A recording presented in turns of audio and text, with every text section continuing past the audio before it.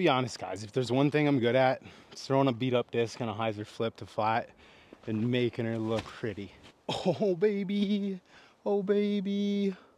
Oh my God, that was beautiful. There's 3 keys to disc golf: driving, approaching, and putting.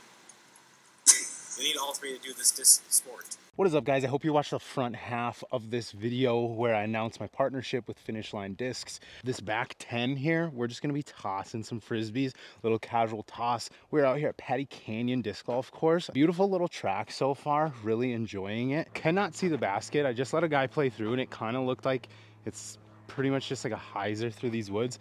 I'm gonna go Banana Club Buzz SS here. Hutch Cafe on the back 10. Yeah, I feel like that'll be really good.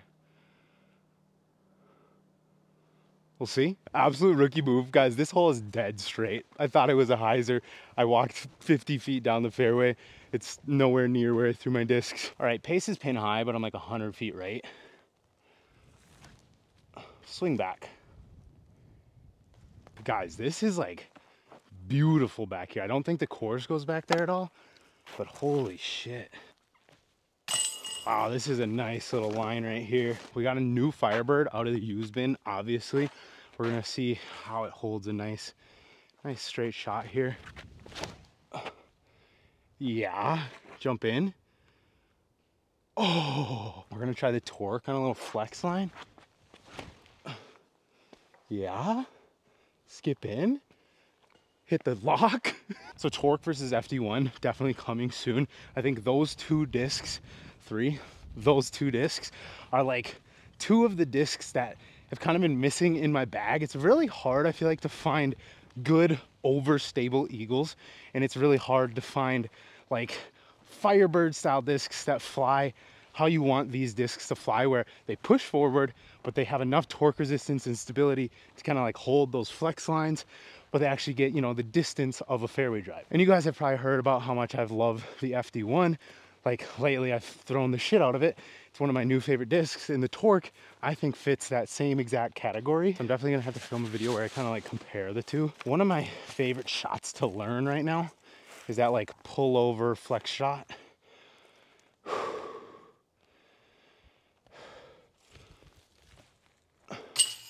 Nice.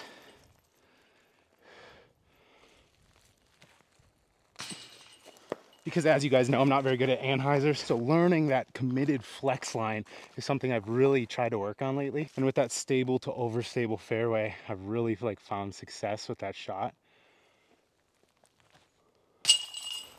Nice. Oh, broad. Been forcing myself to like tap in the comebackers lately, even on the second putt, miss putt. Because obviously I need to get back on that putting grind.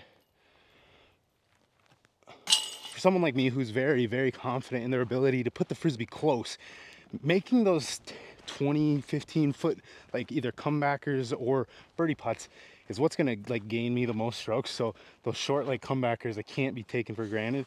I gotta make sure that I have those down. All right, so this hole looks actually like a perfect kind of like flex line shot. I could obviously just go like big forehand, but I'm gonna throw the FD1 in the torque. Also, this FD1 I have had in the bag for a few months now, and it gets a pretty good amount of use. So it's definitely gonna be less stable than these brand new torques, but still so good. Oh, I also forget that I'm at elevation every time. Every disc seems to just be fading out a touch more at the end. Oh, that's the line. Beauty. Oh, hold it. Dang. Nice putt. Guys, this elevation, I'm like out of shape. Like it's hard to like keep your breath. Nice putt. Let's go. So that style of shot, like that flex style, is one of the shots I think has come a long way in my game recently, mainly due to the FD1, because I feel like I've never quite had a disc that I just really trusted on that line. That wasn't like a Firebird where it's gonna really like skip out at the end. Like you want to hit that flex line kind of push forward and then just have a nice like smooth fade back. So I think the FD1 and the Torque are going to be discs that are in the bag for like those style shots. Obviously good for spike hyzers as well. I like them for kind of like stall forehand shots as well. Going to be fun to kind of like compete with those two over the next, you know, few weeks or month or whatever. Just a little short chipper. I could probably throw the pace, but I'm going to give this brand new Huck Lab Birdie Ultra a little go. Nice super flat one. The Huck Lab stamps, guys, oh god, so clean. Yeah. Ooh, gonna try a pace as well. This is probably like what my play would be. A little too much height and hyzer for this slight pushing wind. Guys, if you're a Missoula local and you watch the content, send me a DM on IG. Let's get out for a round. Darn.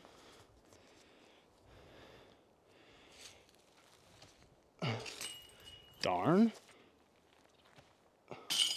This looks like a beauty of a hole. What do we got for distance? It says it's only 327. That seems longer. Brand new Banana Club Buzz SS in for kind of our more stable guy. I haven't really thrown the Buzz SS at elevation, so I'm kind of unsure on the flip points.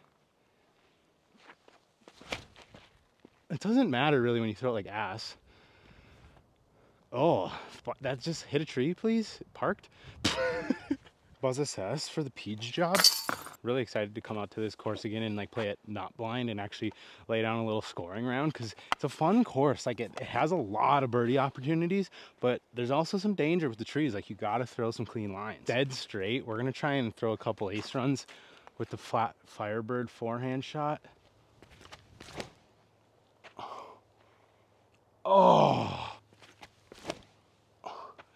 Yeah. Skip up. Ah, a little deep. I'm gonna throw a couple flexors with Torque.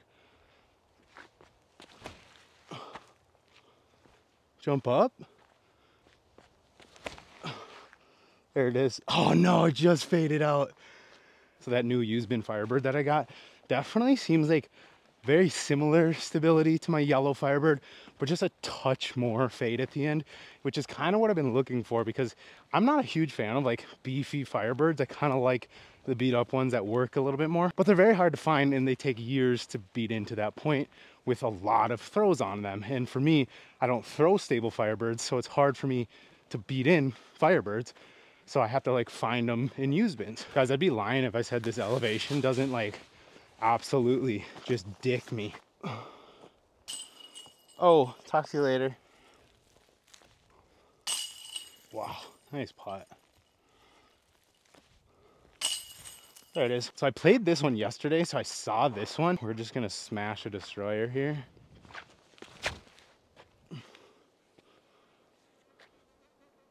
Ah, this is a tricky hole. I kind of wish there was like an actual line, because I really feel like it's throw your disc as hard as you can and hope you get through some trees, and the odds are very, very low. I don't think you're ever gonna get here. I think it would be one of the luckiest shots you could ever throw to get through all these trees to actually get the two. We're gonna go ultra. That was so bad.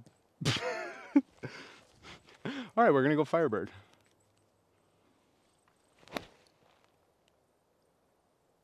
Oh, not a very good shot. We'll try and hit a little C2 banger here. Oh, I like that. Ultra. A little too short. Yep. What?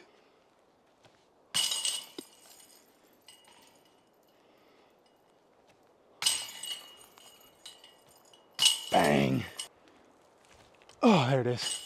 371, I think it said. We're gonna go DX Eagle. To be honest, I think this is gonna go deep, but I just want to throw this and see how it's flying at elevation right now. Straight in the fucking tree. Ow! We're gonna try the Torque here. Little flex line. Yeah. Oh my gosh. Go in. Oh. Just catch on those chains.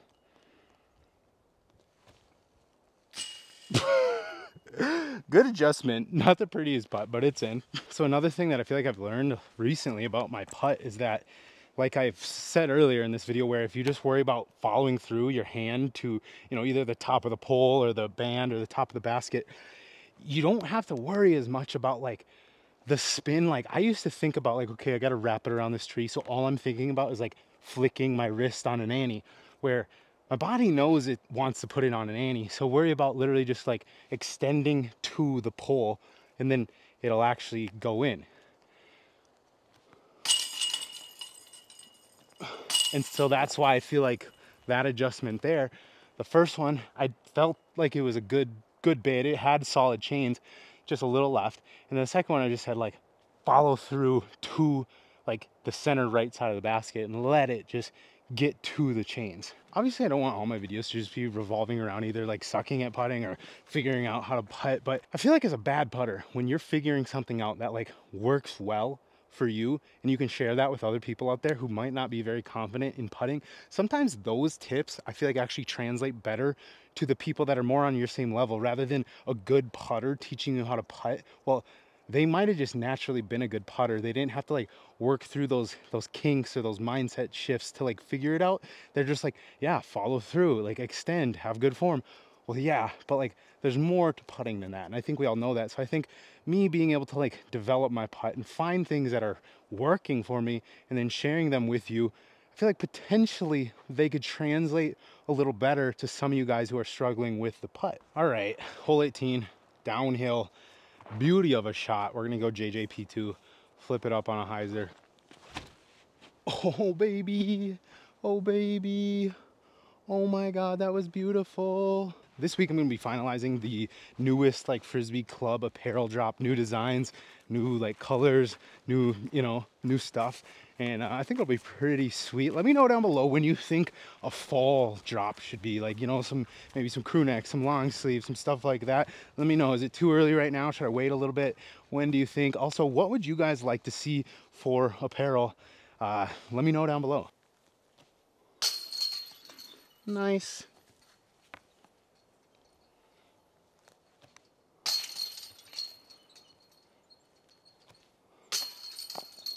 Gross. Try and bang this torque putt as well, just a little bit deeper. Yup. God. I love putting. It's very fun when you're in that stage of putting where I'm still not perfect, you know, I'm still missing some putts, but I'm at least like confident in all the putts. Like I really feel like they're all going in. Like I have a confidence when I step up to them. Like usually when I step up to these, you know, 35 footers, I'm like, oh shit, like here we go again. But now I'm just like, line them up, follow through, give them that air. Like seeing the putter in the air now doesn't like scare me as much. It actually, I'm like excited about it, which is nice. Well guys, that's gonna do it for today's video. That was Patty Canyon Disc Golf Course. Solid little track. I'm excited to get back out here and play it like now that it's not blind, because I really enjoyed this course. I feel like it has a lot of good birdie opportunities if you're hitting your lines, but it can also, you know, kick you off in the fairway and make for some bad holes, I guess. So definitely a solid little track, not like super challenging, so I'd still expect to shoot like a pretty hot round out here. But thanks for watching, guys. We will see you in the next one. Guys, this is what I meant when I said the Frisbee Club stamp comes out like shit sometimes. Look at that. The blue one looks nice though.